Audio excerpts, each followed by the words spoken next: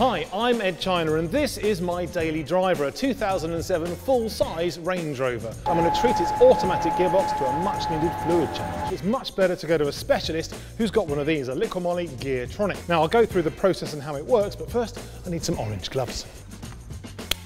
So we're going to connect the Geartronic to the oil cooler here by taking off one of the hoses. Now the first stage is to fill the machine with all its fluids. These are for cleaning the gearbox. And now we're going to fill up the machine with some ATF Top Tech 1800. Now we're just going to connect to the machine and set it going. So now the machine is telling me I have to cycle through the gears to make sure the fluid goes into all of the little nooks and crannies around the gearbox. So now I push the button and it's going to swap all my old ATF fluid with the new stuff. And now you can see the used oil is coming up and then the clean oil is going in, which is very exciting. Right, so there we go. I've got a little bit of information so I know what's happened to the car.